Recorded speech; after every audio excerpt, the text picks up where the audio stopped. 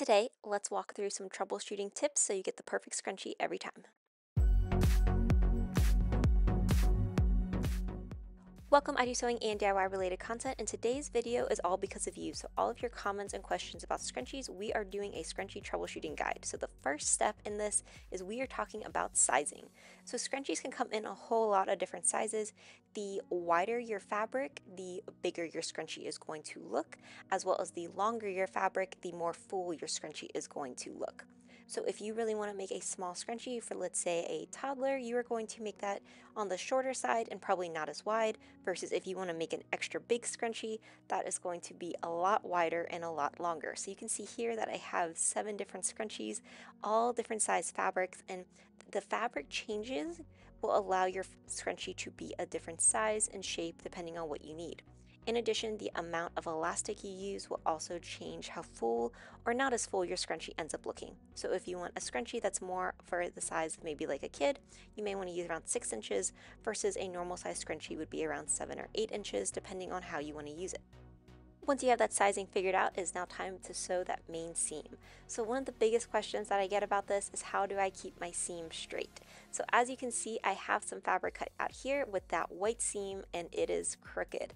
So 2 main reasons that this is probably happening.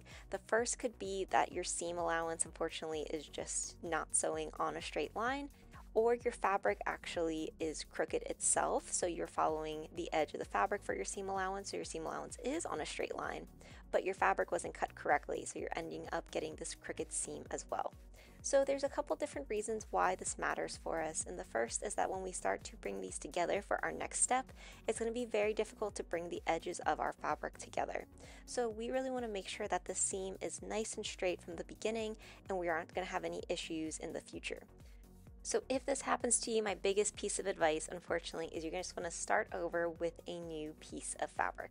So once you have your fabric cut out, you can then take a ruler to make sure that you're cutting it out correctly so that you do have a nice clean rectangle and that all the edges are straight. Now, in addition, what you can do is you can actually take a ruler and mark out where your seam is going to be going. This is going to give you a really easy guide so you can make sure that your seam allowance is nice and even all the way through, and you can make sure that at the end you're going to get that seam exactly how you want it, being sure that you're leaving both that edge on the beginning and end so that you'll be able to bring these edges together. Now let's say you finish that first seam and now it's time to turn the scrunchie. So this can actually be a little difficult, especially if you do use a thinner scrunchie. So my biggest tip for this is to use a safety pin. So put your safety pin on one of the edges and then just push the safety pin through that scrunchie tube. You could also use a turning tool for this if you would like. I just find safety pins are a lot easier and I always have them on hand. The safety pin will then allow you to pull this through and you'll have a perfectly turned scrunchie. So now your scrunchie is turned all right side out and it's time to bring those short edges together. So for this, we are bringing the short edges of our scrunchie tube together with right sides together.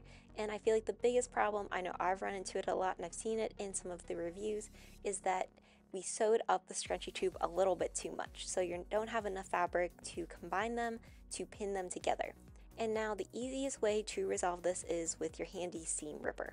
So you're just going to take your seam ripper and very, very carefully take out a few seams. So for this, you just want to get it so that you have that inch of fabric left over. And now the big thing when we're doing this and when you're pinning it together is you want to be sure that you're being very careful with the fabric now. That seam is much more gentle since we have taken out the back stitching. So we just want to go through and very carefully pin these up with right sides together, using our hands to smooth this out so that we get this really nice sort of flat curve that we're then able to take the seam on.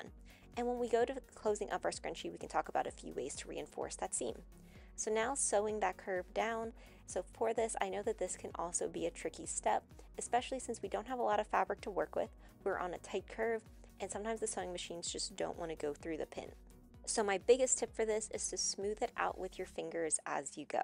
So you can see I have everything in place, my fingers are kind of smoothing this down, and then when I start sewing, I'm going to take the first pin out. And if you have any issues where your sewing machine's just not working with the pins that you used, feel free to take those out as long as your fabric is still staying nice and smooth. Now I do stop and start a lot while I'm sewing this, so you can see here that I'm stopping, kind of readjusting the fabric and then starting to sew again.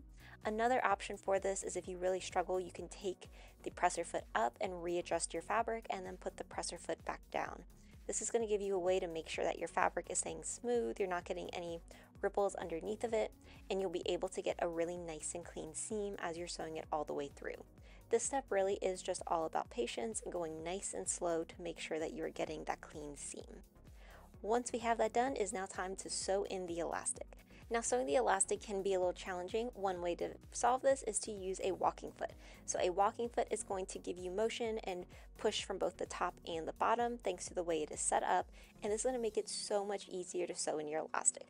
I will agree though that a walking foot is kind of heavy, it is a lot, and not everybody has one on hand, so there are other ways we can do this. The first is, as you can see, I'm actually taking a slightly bigger seam allowance with this, and I have some elastic on both the left and the right of the presser foot. This is going to give more traction to my sewing machine, and I'm able to sew through that elastic a little bit easier. So definitely recommend this if you are struggling, just so that you can have some elastic on either sides. Some other options are you could use a knit foot, and if you are using thinner elastic, you may just be able to sew directly through without any issues. It really is kind of trial and error with elastic. Now for finishing up our scrunchie. So you have that little opening, you have the elastic in, and it's time to sew this up. So you can use your machine and just take a very, very narrow top stitch over where that hole is that we put our elastic into. This can be a really great method if you are sewing these really quickly and need to do a lot, as it is very fast, very easy, and you get a really nice and secure stitch. My preferred way though is to hand sew this closed. I love hand sewing it as one, it allows you to really reinforce your seam. So especially if you had to take any of that seam out earlier because the fabric wasn't lining up correctly, this gives you a way to really add some more reinforcement, do some knotting if needed, and then you can go through and just take that seam as you normally would with your needle and thread. I also like how this gives you that invisible stitch. So I'm able to go through, put my needle into one side of the scrunchie, sew it up, and then I do the same on the other side, and this gives you a really neat and clean way to make sure that you don't actually see any of that stitching happening, so it makes it look like an invisible stitch, and this is just a really fun way to finish up the scrunchies. Of course, with these, if you are hand stitching, be sure you're knotting at the beginning and end, whether you needed to reinforce your stitch or not. This will just give you the most secure scrunchie that you can. Now, we have gone over a lot of tips today in this video, and the best part is these are all available now with the scrunchie pattern available in my Etsy store, as all scrunchie patterns now come with a troubleshooting guide.